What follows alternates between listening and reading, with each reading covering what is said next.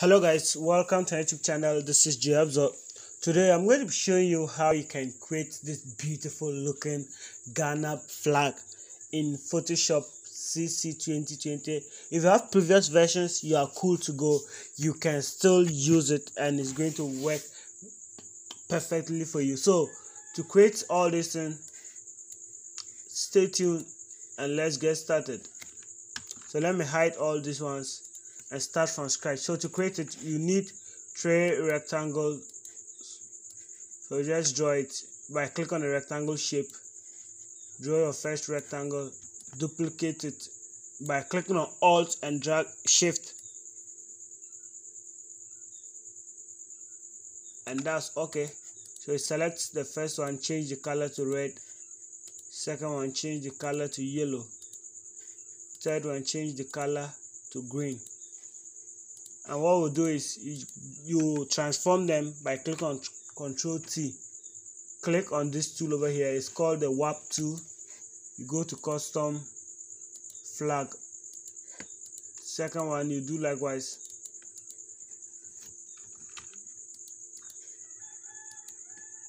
Flag.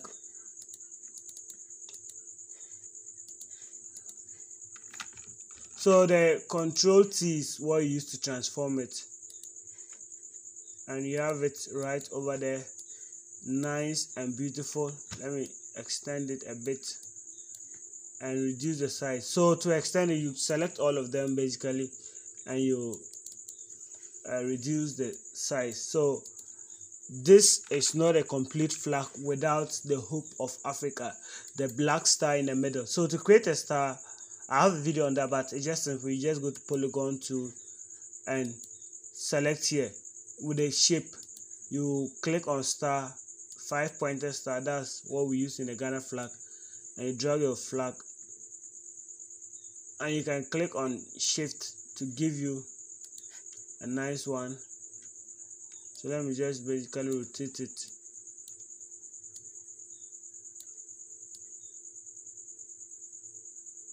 And as I said, it's a black star, not a brown star.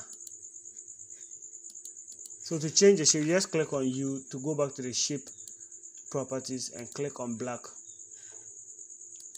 Then transform, and this is your beautiful flag with the pole as a rectangle moving from top to down.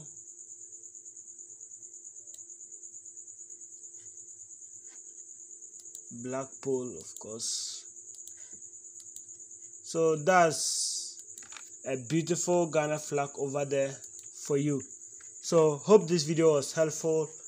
If you liked it, hit on the subscribe button to subscribe.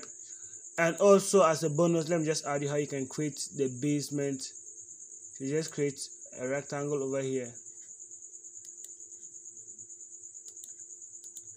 So let me just simply change this color to black.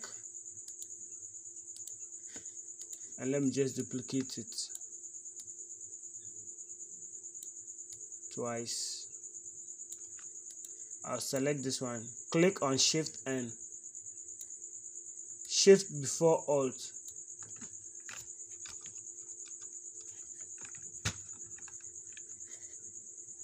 So you click on Shift and you drag it towards the center and you click on Alt.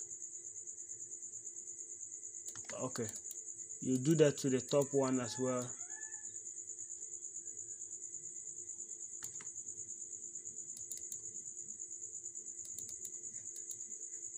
So I think I made that one twice. So that's just basically how you can create the stand as well. You can adjust it to make it more beautiful. And hope this was cool. See you in the next video. Until then, it's bye bye. Subscribe.